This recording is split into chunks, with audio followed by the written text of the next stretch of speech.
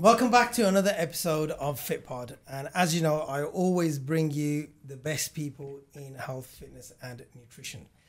Today, we have a very special duo who have transformed many lives of many people around the country and around the world. Please welcome the Swench boys.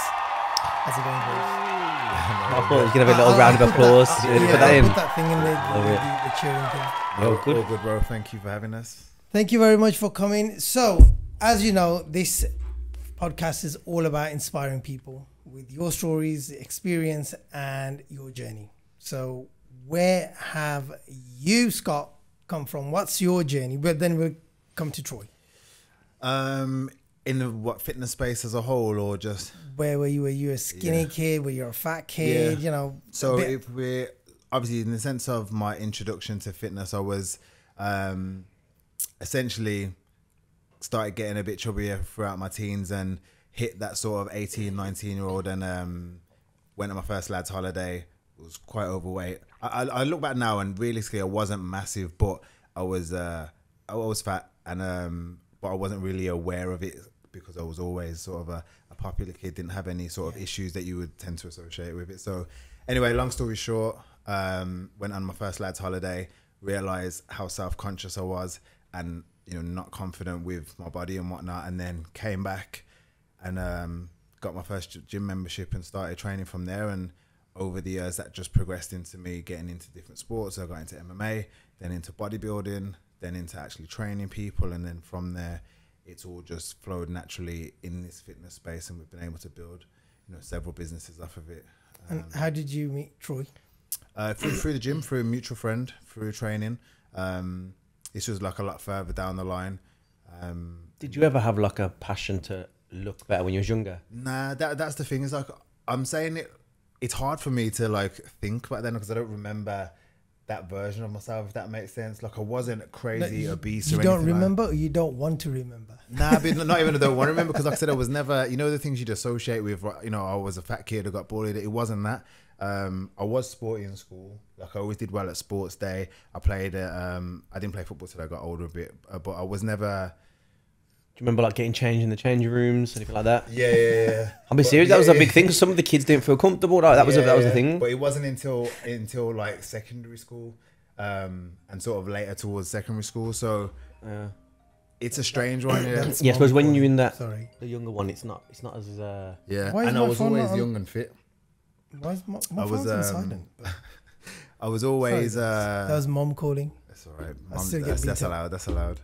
Yeah, no, I was always into sports and that. I mean, like I said, I did sports at school, played football. always did well in sports day, and it was more like after school and like early sort of late teens where I started to put weight on. I was a bit chubby, and that's when it really got self-conscious. So I'm in that like in between space. I was always active, but I wasn't really I didn't care about being fit and being in shape until you went on the and then that was what triggered the self-conscious aspect of it. And at that point it was just I wanted to look good, I wanted to get girls and be confident. I like that honesty, because a lot of people just want to say no, it wasn't for the looks, it wasn't for this, it wasn't for that, you know, I wanted to just kind of do something for myself. But 95% of the lads are in the gym just to look good, so they can get 100%. what they want. And there's nothing wrong with that as well. I think, you know, like you said, a lot of people have to have the story of there was a trigger as to why I train, and that's my reason why. But at the end of the day, we all want to look good. It doesn't matter what your idea of what good is. We all would like to look better in some aspect. And see, when I started, it was just to lose a bit of weight. Yeah. But then that kind of developed in flipping out. I can look. Yeah. It gets addictive. Sick. It's a snowball effect. Yeah. You don't. We say it to our clients all the time. You never satisfied. Yeah. You don't realize it's a bit of a catch-22, because you get yourself into that space, and then now you like the shape you're in now. If you were to say when you first got to the gym, you would look like the way you did now, you'd be like, yeah, 100%. I'd be happy with that. But now you're thinking, right? No, this is not good enough. Yeah, it's not good enough at all. So it's like the good and bad side of it. But yeah, essentially, when you think about it, it's like everyone will do a diet phase, quite harsh. It could be 6, 12, 15, 16 weeks, say for example, and you'll get to that goal. Because you've done it in that period of time, it's quite hard to hold it. Whereas if they would have stretched that over maybe like 6 months, they'll be able to maintain it. But no one's willing to spend 6 months Stretch, doing it. yeah. I They was want gonna it in say, 6 yeah. weeks. Everybody wants it like that. Yesterday. But what are the short-term and long-term problems with getting it like that? Short term, obviously, your body can't adapt to it too quickly. It's a lot of stress on your body. Long term, I think doing it quickly, you probably get addicted to that quick fix. So you fall into bad habits of, I fall off track, you go on holiday, you end up falling out of your routine, you go back to square one, if not even further. And you know in your head, right, I can do this in 6 weeks, I'm going to do it again.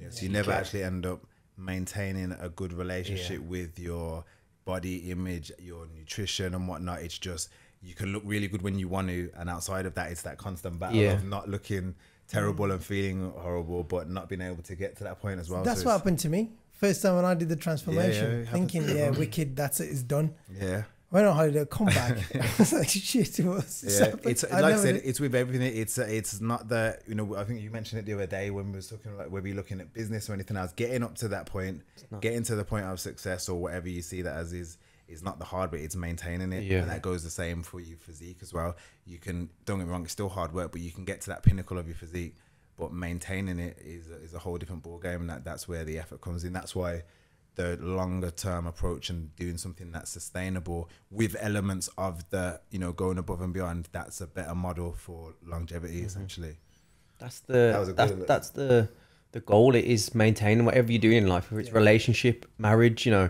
it's not getting there, it's maintaining that. Same with business, like building a business, it's exciting, it's fun. Maintaining a successful business is hard. All of it is maintained. That's like what everyone doesn't spend enough time doing. So how did you get into fitness? What's your story? So mine's obviously a little bit different to Scott. I feel like I've always had a fitness background. I've always been into sports. I've always played football from a very young age, and I got into fitness through football, really. I had a passion for that. Probably wanted to be a footballer when I was younger, probably like most kids out there. But kind of found my passion for the gym because we were able to use the gym at certain times. I've trained from a young age anyway, because I think I've mentioned before, like, we had a gym at school, which was our kind of school year was the first kind of year that gyms were introduced into schools. So we would just spend our lunch break lifting the heaviest weight in the gym, whatever we could do for one rep, just messing about. But I got an idea about physique development, or, you know, building muscle and stuff like that, and enjoyed it. How did that differ from the kids with your mates at that time? It's like, no, let's go do this. And now I can't. I want to go to the gym. I want to do this. I was very like, I never had one group of friends. I was like the kid who just, you know, knows everyone. Yeah, I was a bit unique in that sense. Like, you know, I have my friend who. What he means by that is he could roll with the white guys or the black. Yeah, I literally was, because like my best friend from young. You had Asians in that school. No, it was my best friend from school, Duran. He was black kid who I literally went around every single day of my life, and I'm the little white kid from Sutton Coldfield. Ammo was one of my best friends. Indian family. I was like, I understood his side of culture and stuff like that because his mom and dad were very like, you know, traditional. Yeah, so I had a bit of everything when I was younger, and I think that worked really well for me because I didn't see anyone for anything else other than just my mate. Do you know what I mean? Yeah. And that was good. But yeah, with the gym, I just went into it myself, and whoever was in the gym, I'd be in the gym with. It didn't really matter, and then I built friends from that, really. Yeah, it's mad. I think we both now thinking of it, we both sort of entered those spaces by ourselves and just built from there, because other than Shy down the line, but that's like when we was like 19 onwards, none of my friends went to the gym. Now I'm thinking of it. None of them went to the gym, physique development or bodybuilding or anything like that. And wasn't how a old thing. were you back then? This is like teenagers. 17? Yeah. 17. I started training when I was like 19. Really? Yeah. But up until that point, none of my friends went gym or anything. That's mad, you know, because I started in after 30. Yeah. Hated it. Hated the gym before. Just thought it was a waste of time. But who were your idols as kids? As a kid? You always look up to Arnie. And, was he your idol as a 16, 17-year-old boy? You've seen him every day and you were like, this is what I watch. You watch all of that. You think, awesome physique. I don't But have I used to no watch clue. wrestling and just that'd be like, wow, I these watched guys look wrestling cool. as well, Ultimate Warrior and all of Yeah, them. Ultimate Warrior's Beast. I used to come out running and say, yeah, wicked, you Just know, everywhere, sick. wasn't Yeah. And then you go running into bed and at the same. Anyway, but you watched all of that, and then you go back to school and you forget about it. But at that time, it was just like the Arnie, you know, awesome shape. Yeah. But it was just like, yeah, all right, cool, wicked. Yeah. No more than that. Mine just come out of nowhere because I don't remember ever having that. Like, I watched all the Rambo and Arnie stuff and like watched wrestling, but I don't ever remember thinking, oh, You want to be I want like to look that. like that. I don't. Yeah, I've never same. had that. I've watched it Crazy, all, that like watched all the action films with Jackie Chan and stuff. Yeah. Because that's Wanna- most people's story. I grew up on Arnie, grew up on so and so and that, but It was I just didn't have any of that. whatever. Like, yeah, all right, cool. It's entertainment. Yeah, You yeah. enjoy it. They look great, but do you want to be martial arts? No. Yeah. Do you want to be in bodybuilding? I think I was No. just a late bloomer in terms of fitness because I do feel like now with how well I've done in different areas, I feel like I wish I did get into stuff from the start because I feel like I've got that genetic athletic potential where I could have probably done anything and got to a good level if I would have stuck at it. But Even basketball. yeah, maybe not basketball. No, I'm good. I'm decent at basketball. Yeah, you I are just can't dunk. But I can do everything. But I was never put into even football. I didn't start playing Sunday league football till I was like 15, 16. Just when my friends started playing. So like everything was late. Do you know what I mean? So I must be a dinosaur then. If Well, you yeah, think yeah. 15's late, Yeah, 16's late. There's no right or I wrong time, started is there? at 30, bro. yeah, well, that's it. There is no right or wrong time to start anything. I think personally. If you want a career out of it, the younger Yeah, you then- start, Yeah, then yeah. the more you're going to get out of 11, it. 12, you Yeah, say? Because even, I've yeah. got a little one now and I'm thinking, what shall I kind of throw him into? Yeah, Yeah. fitness, health, fitness, all of that is part of whatever Yeah, you're yeah. going to do. But motor racing, F1 driver, well, I say F1 driver, but I hope it I becomes. saw a thing the other day and it was like gymnastics is the best thing to start from because you can do it from like the age of 3 and it's less impact and Well, he told me that as safer. well. Yeah, And then yeah. that's like it gives you the best sort of platform in terms of strength, flexibility, better body foundation. weight. Cool. And then when they get to sort of 6, 7, put them in every and anything you can sports wise, see what they gravitate to. And then when they gravitate to X, Y, and Z, put it all into that. I hope it just doesn't gravitate towards gymnastics. Oh, Like, come on, lad. Come on, Nah, no, it's no. all right, man, it's all You right. ain't doing splits half a mile up in the air. No, no. Billy no, Elliot? no. Oh, that's ballet, isn't it? He's a legend. You know, no, sir, no. I think the key is just getting into something, isn't it? I think Yeah. having direction with something in the fitness space Yeah. is always going to give you a good foundation to build from. I think as a kid, it's important to have a sport which you got to be individual and you got to have as a team. I always say I'm going to make Isaiah do that, something like that. So he learns how to work within a team and something that he's got to be on his own. He's got to understand, you know, responsibility and sacrifice and all that for himself. Definitely. No, that's a good analogy. To be fair, do something that you can do alone and as a team. See, with fitness, bodybuilding, you like. Okay, my next question: when and how did Swench form? So, And what is the word Swench? yeah, Swench doesn't actually mean anything in that sense. So, when we first sort of started, Swench was just something we used in the gym instead of the word hench. Like most people think it means like swole and hench or like some sort of abbreviation. But me and Shy used to, anyone who's followed me for a while will remember Shy. He's still about. But we started Team Swench Fitness, and essentially Swench was just something we used to say in the gym. This was pure gym, Broad Street, back in the day in the middle of town when we first started. And then that's where we was proper into the gym, and we was built a good sort of physique, and we started Twitter. And we just wanted to be sort of fitness profiles in that space. So we started a Twitter, we called it Team Swench Fitness, started at Instagram, and then just started documenting our own journey. Fast forward a couple of years, we've ended up training at Troy's gym through our mutual friend Jack. We've all become friends. And that's when the sort of boom of the fitness influencing type of thing was starting to happen. Troy and Theo had their own fitness brand. Me and Shy were Team Swench Fitness. And we were just doing everything together. We'd become really good friends. We was all training together. And we just thought, let's put all of our energy into one fitness brand and just go with it. we was all sort of grouped together as Swench, so people would call us the Swench Boys or them lot or whatever. So it just made sense for us all to adopt that name. And then we put that together, started making content, making videos. We did our first Body Power, and that was sort of the catalyst to the brand as a whole, really. So it was very natural through mutual friends. And then over the years, it's sort of, everyone who started there is still around, but it's just sort of been narrowed down to myself and Troy. It's something that you didn't force. No, not at all. It just kind of grew and it's happened. Right people. Yeah. All very natural, yeah. All very natural. And like I said, it's only with as it's got more to the business side of things, that's where it's become more myself, Troy and Theo. That's my name again, sorry. It's more narrowed down to us three, just down to what we all wanted to do, and other commitments and whatnot. So from a business aspect, it came down to me and Troy and Theo, and then but socially there's a load of us, isn't it? It was just very organic, very natural, just bouncing off each other and just trying everything. So my next question is, how many lives have you transformed, and what has the best one been so far?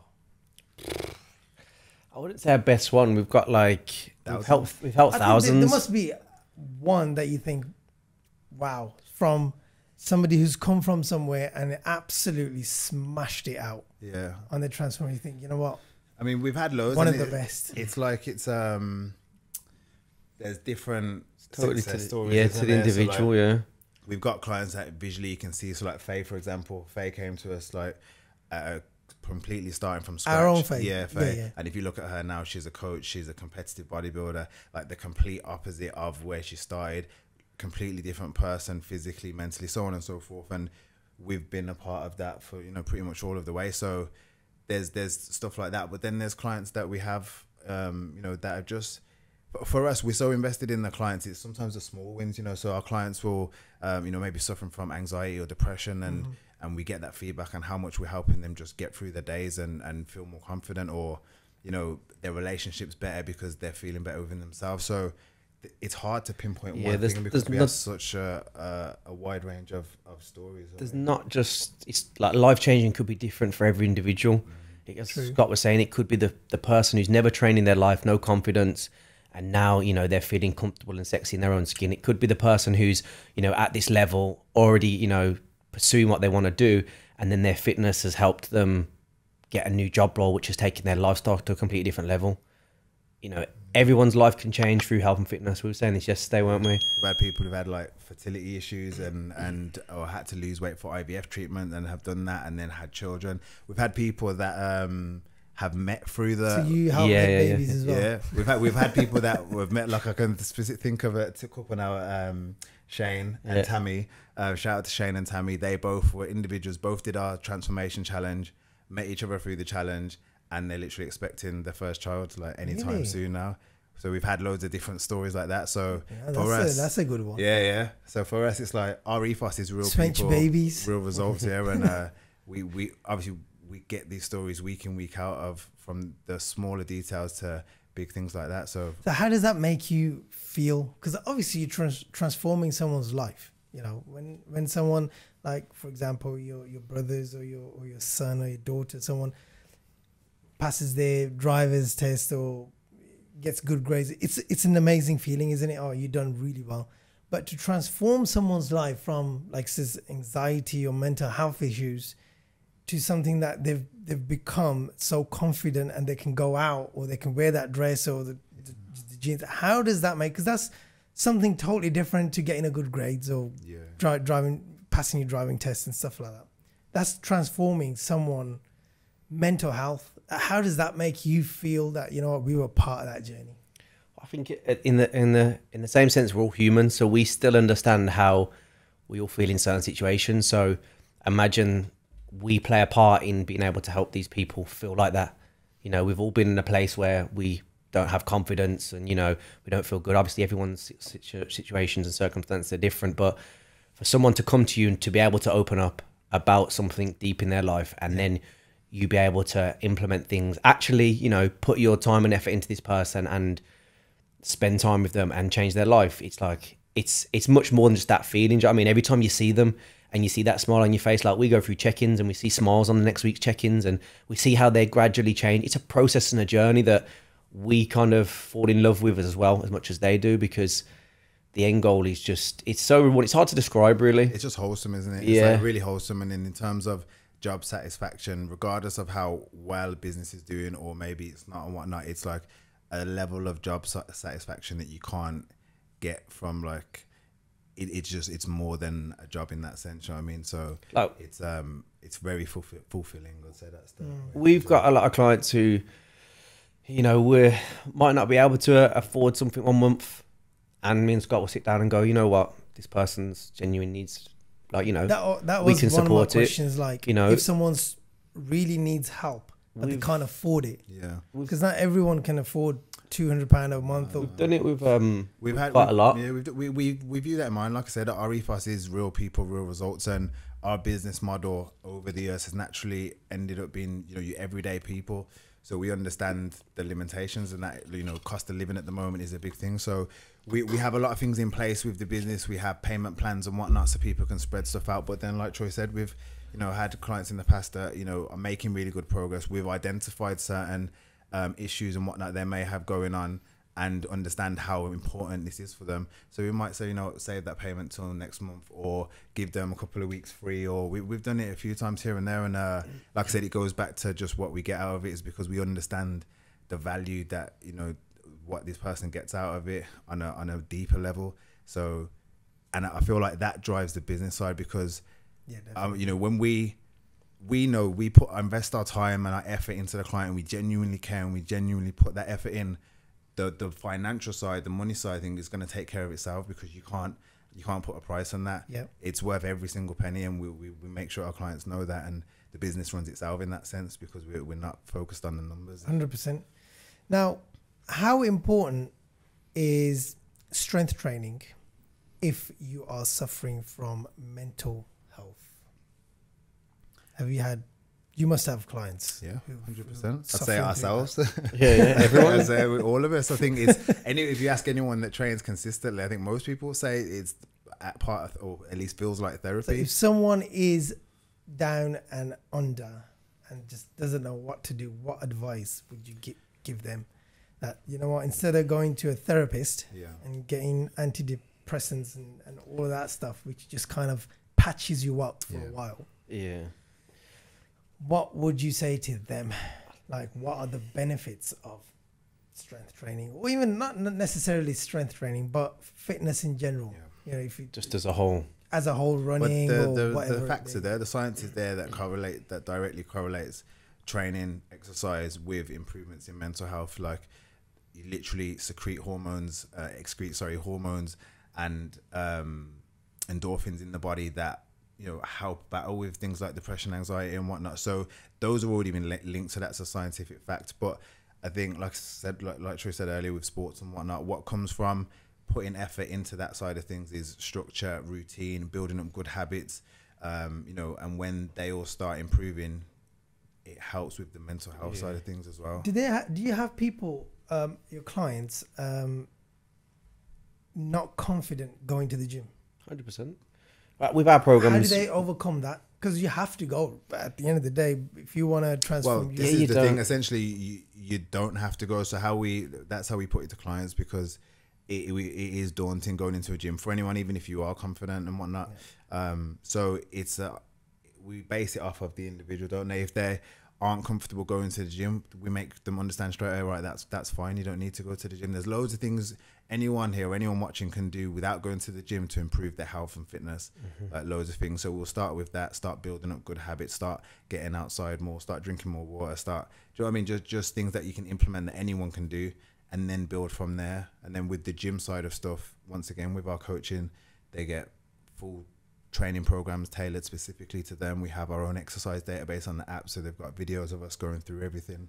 There's loads of different aspects to it, isn't there? Yeah, definitely.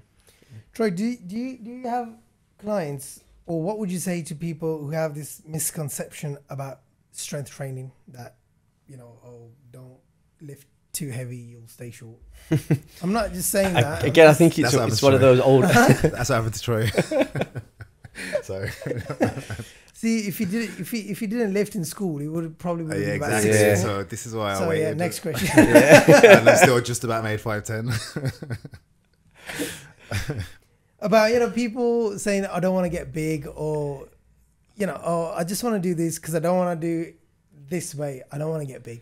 I think strength training there's a lot more to it than just building muscle. As we spoke about a second ago, mental health, just general fitness as a whole. Like, I think everyone can benefit from strength training in some way, shape or form. So we always recommend it. Obviously, bodybuilding and building muscle is an extreme factor and a different thing on its own. So I think we automatically relate strength training, weight training to that side of things. When, a female training like that and a male training like that, they're going to get two different outcomes. Same again, me and Scott doing that. We're going to get two different outcomes because everyone's different. So, I think the misconception is, as you said, a lot of people think they start training from young, it's going to stunt their growth. It's not really a scientifically proven topic.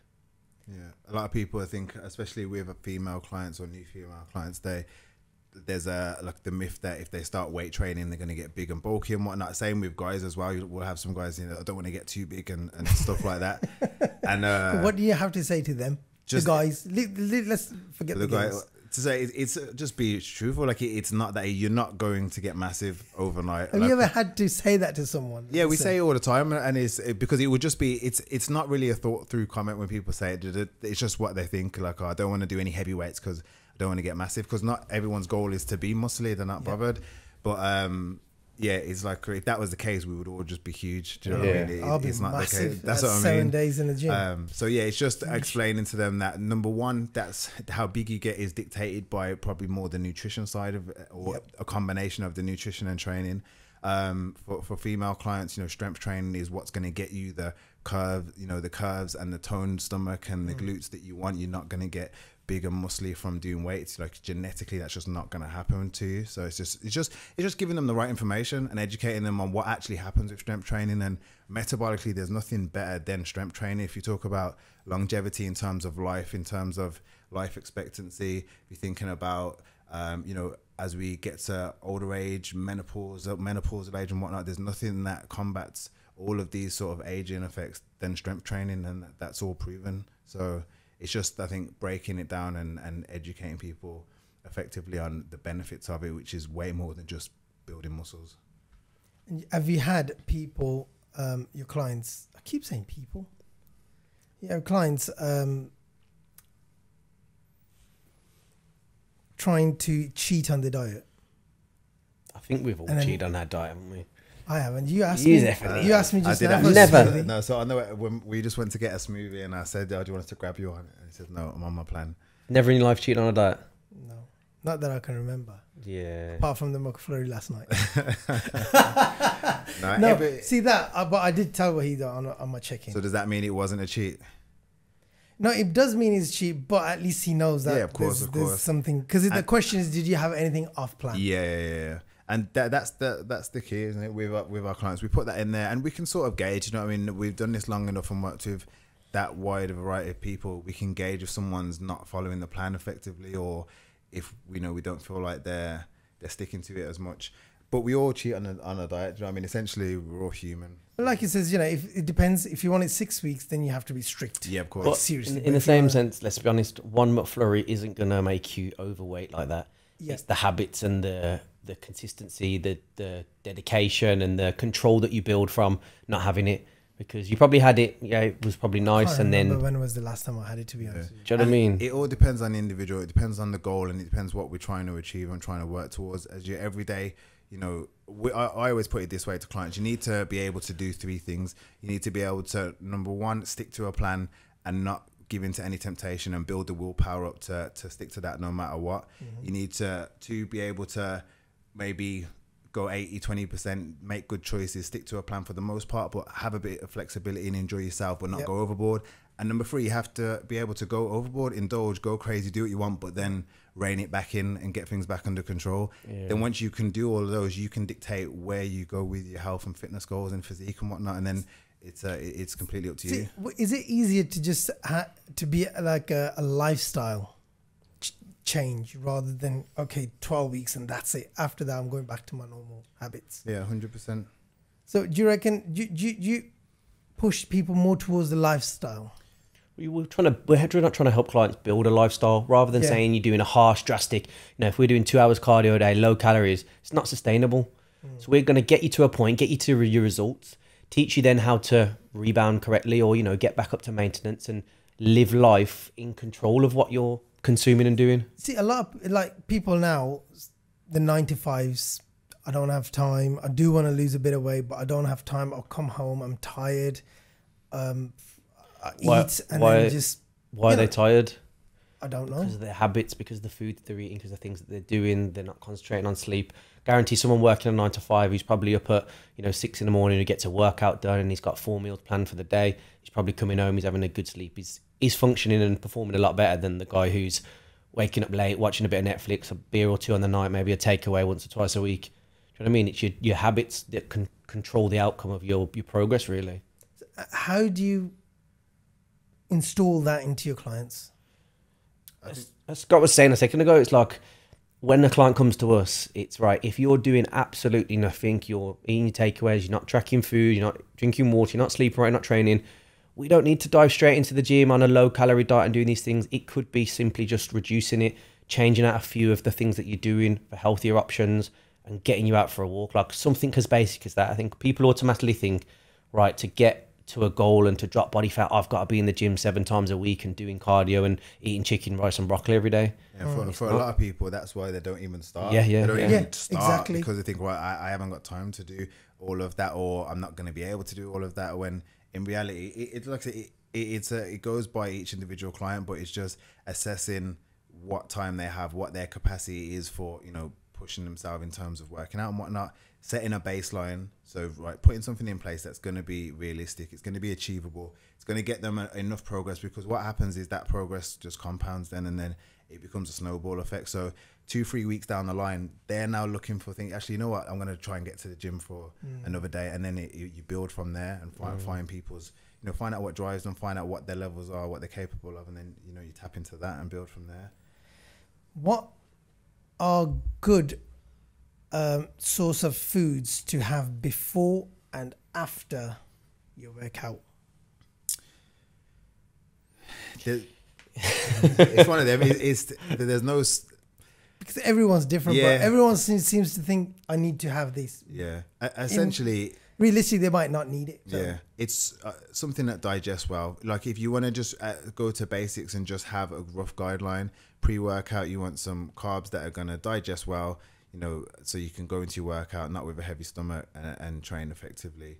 Post-workout, same again, you want some simple carbs that are going to digest quickly, a good amount of protein so you can start the recovery process, and that's it. And you know what I mean, it doesn't have to be within a certain window, it doesn't have to be a specific thing.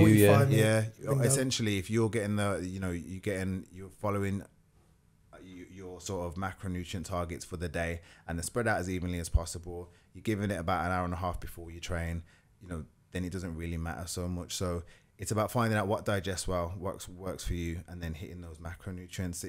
There is a time and a place for pre-workout, post-workout meals and whatnot, but that's probably more down the line when you're a bit more advanced with things, I'd say, and then you can sort of specify things that a little bit more.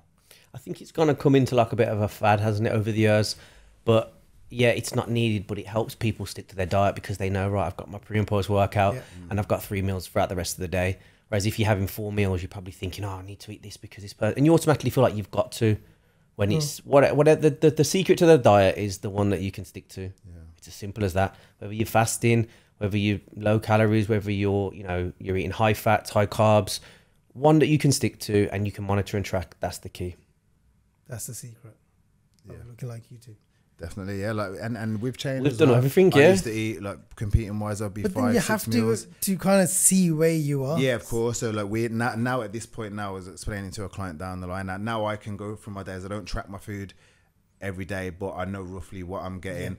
I eat 3 times a day, sometimes 4, completely different to how we used to. I don't track in that, but that's because I've done the last 20 years of doing all of that. So I've got a rough idea what I can work out what I've ate by the end of the day, and I can be keep it at that average and whatnot. So how was your experience on the last show that you did, the PCA? Yeah, really good. Won that show. British that was the finals? British finals, yeah. So is that the whole of Whole UK? of Britain, yeah. Yeah. Whole of, so it's PCA, the So federation. you were the best looking guy. In Well, that, best in that, physique guy. Yeah, in that, and the best looking class 2. Well, Yeah. No, so you go. So with PCA, there's four bodybuilding classes that go in height order. I was Okay. class 2, so yeah, that was the British title in your class. Yeah, yeah. So yeah, that was a That's yeah. an achievement. Yeah, that was my isn't it? second. The whole of UK Yeah. coming number 1. That was my second British title. That was definitely the pinnacle. Oh, of was that my- your yeah. second one? Yeah, so I won a British title back in the UK BFF when they were actually a good federation. It was in an intermediates class, but that was my first British, and then that one was in the open bodybuilding class 2 British title. You look awesome, you know. You put Yeah. a picture up this morning, didn't you? That was from the qualifiers fair. So that's funny. That's where I got 4th. So I did the Oh, qualifier. really? I got 4th, and that was the best I looked at that point. I got 4th on the qualifier. Very disappointed. And then we went back into the rest of prep for the next 4 weeks. Proper dug deep. Pulled off like You needed the 4th place Yeah, to be yeah, able yeah. to win the final. 100%. So need you to got fail. you've Yeah. got to suffer. Like I You've was gotta- devastated after. I probably just didn't go to plan whatsoever. And that next 4 weeks, like literally nearly killed myself. Like Never fought with a guy who's got nothing to lose. so, I pulled 12 pounds off in that 4 weeks. Bear in mind, I was already stage ready. Oh my So I God, pulled another 12 12 more pounds. Yeah, I don't know how. So anyone out there who's moaning about their diet, Yeah, he was at 18 stone on 1,200 calories 1,100 calories for 4 weeks. for 4 weeks. So people out there moaning about their 1,500 calories, 2,000 calories, and whatever. And that was death. Like I remember trying to get my steps in, and I was walking around the block around my house, and I was literally dragging my feet. My missus used to come with me just to make sure we got back okay. But anyway, we got there, and we ended up winning the British in the end. So So, after all of that, what did it feel like when they said your number 1, your number? yeah, that was How did amazing. that feel? It was amazing, emotional. Felt like crying. Like it was a lot. There's a lot that went into, not just for me, but for Yeah. everyone. For like we was all that invested in These it. that were crying before, Yeah, but everyone, like my dad was close to in tears and whatnot as well.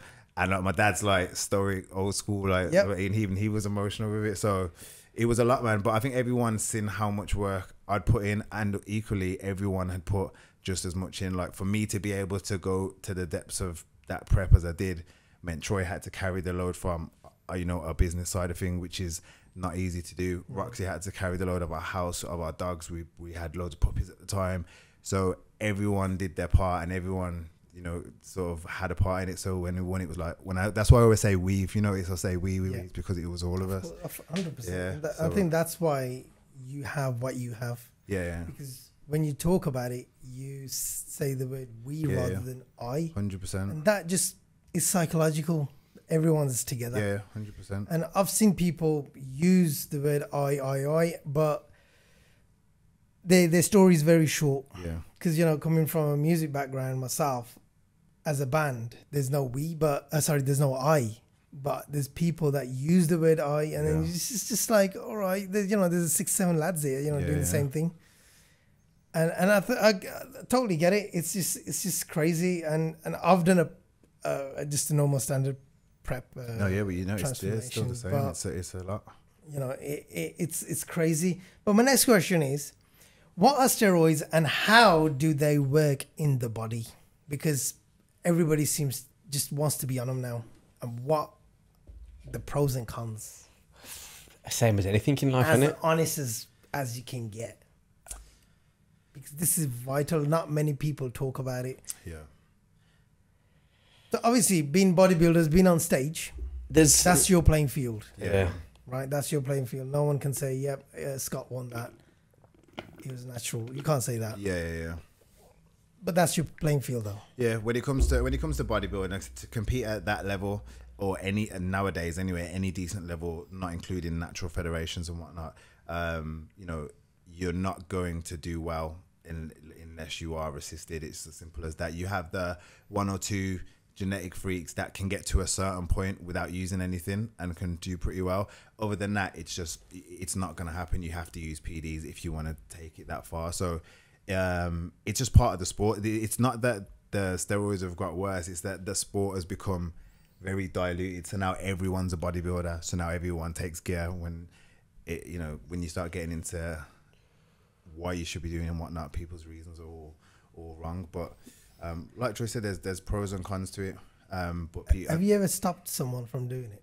Like, you don't need to. Because we'd always advise like not to. If your goal is to be an IFBB pro and to be a bodybuilder, then you're going to have to realize that you're going to have to use that. But then the cons to come with that is, you know, there could be long-term side effects, fertility, health, you possibly shaving years off your life. Not even part. If you use steroids, you're taking years off your life. Essentially, you're playing roulette with your health and issues.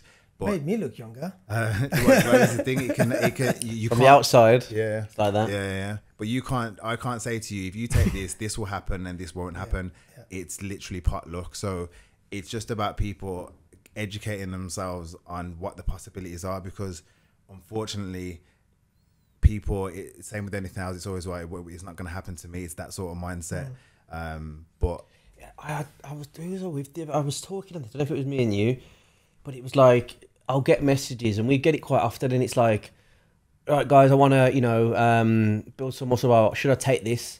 It's like the automatic thought process is to take steroids straight away. Like for us, it was like we built a solid foundation. We understand the fundamentals of deadlifting, squatting, eating high calories, high protein.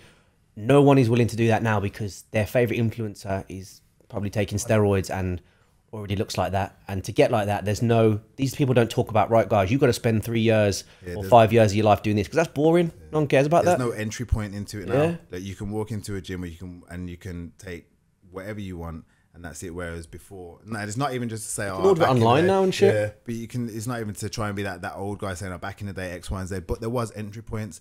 You probably wouldn't be able to get your hands on things unless you was at a certain point in your training and you were around certain guys that are training at that point. Then you might get brought into that circle and whatnot. But by that point, you know how to eat, you know how to train, you know how to do all the other things that matter. And then the steroids adds that next thing on top. So the problem now is that that's everyone's first port of call. Going on holiday, I want to take, what should I take?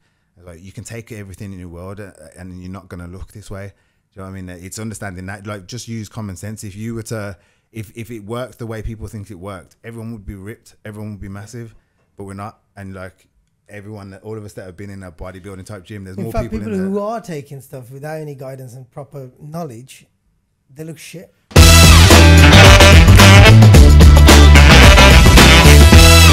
Right, okay, welcome back to after the break. We were talking about the fertility and the issues, pros and cons of steroids. Now, obviously, you wouldn't recommend. Yeah, so our sort of way of going, if you're a client coming to us and you're wanting to go down that route, if you're already doing it and whatnot, then we will advise as much as possible. But like I said, our thing is, unless you're trying to be a competitive bodybuilder at that top level, I don't see a scenario personally where it's worth it. Just with what could happen, it's the what ifs. Do you know what I mean? So that's something we relate to all our clients. Obviously, if they are already using it and whatnot, then we'll help out as much as possible. Because like Troy was saying, there's definitely safer ways. There's safer models and precautions and you know, best ways to do things. But same as, you know, car, you can put your seatbelt on, you can drive the speed limit, but you can still get writ off at any point. Do you know what I mean? It's one of those things. So just your potluck. Yeah, for us, I think in life and from our perspective, from our experience, unless you're really trying to make a career of it and get to that pinnacle in terms of bodybuilding and have the desire to be that, which we did at one point, then, you know, it's up to you whether you think the risks, whether you're ready to take the risks or not. Outside of that, with what could happen with it, I don't see a scenario where it I can say, yeah, definitely do it because it's worth it, just because of what could happen. So it's all what ifs, it's all ifs, could be's, and whatnot. You won't know until you try. And that's the thing. So there's definitely safer ways to do it, and definitely precautions you can take, and you know, a safer model. But all these things can happen to anyone. So as long as you know that and you're aware of all the pros and cons, then, you know, it's just a personal preference, really. And I always try to be completely neutral with it, because you get a lot of bodybuilders or ex-bodybuilders like us now that just go anti-drugs and anti this and oh, you should never do and whatnot. And I don't think that there's a place for it. I wanted to be a bodybuilder. I wanted to be the best bodybuilder I could be. So that's the route I took, and I was aware of the consequences. I was aware of the risks, and it is what it is. But I think it's just about people understanding it and then trying to. It comes down to how bad you want it. Yeah, essentially. if you really want it bad. Then Everything we do in life has a certain level of risk. Do you know what I mean? So Yeah, 100%. as long as you make sure you educate yourself enough to understand what they are and what could happen, it's down to you whether you choose to do that or not. It's completely up to you. I ride a motorbike. Do you know what I mean? I know what comes with that, but I'm willing to take that risk and I crack on and ride I've it. booked my CBT, man. Oh, yeah, there you go. So it's the same as CBT anything and else. straight onto an R1. That's literally my first bike R1. Oh, shit. And I've been all right. So good. Oh yeah. Yeah. That's like walking into the gym for the first time. Right, next week. Yeah. I was All alright, sorts, you injecting all sorts of stuff. You know. Yeah, I blame Jordan. I was gonna get a 600, and he pushed me towards getting the R1. But I'm glad I did now. So Did ya? get the R1. Yeah, definitely. I'm gonna wait. I need to. Basically, you've just advised someone to take steroids. Yeah. It's based on what you just done. Yeah, the analogy. Yeah, I just messed up the whole analogy there. Really. Hey, do what you want. Boys, you know what? Everything good comes to an end. Thank you very much for today. I'm gonna definitely we'll do another episode on nutrition and more about the fitness side of it. But for this episode, we're running short of time. Thank you very much for your time. And any last advice for somebody who's thinking of getting into the gym, but just doesn't know where to start? Follow us. Yeah. Swench Online Coaching. Follow us no matter like what. that. Yeah. No, and it's not even like just plug. Like obviously it is a plug, but I'm not even. That's literally what we do. We are that bridge between having no structure, no routine, not knowing where to go with things, and being on the right direction and making progress. Yeah. So and just get started. On the bigger scheme of things, just get started. It doesn't have to be a big intricate plan. Just get started and do something that's gonna help. Small. And we all know we all know something that will help us feel better. Yeah. Whether that's go for a walk, or, do you know what I mean? Drink a glass of water. Like just start and go from there. Yep, wicked. Thank you very much, boys. Thanks for having us. Cheers.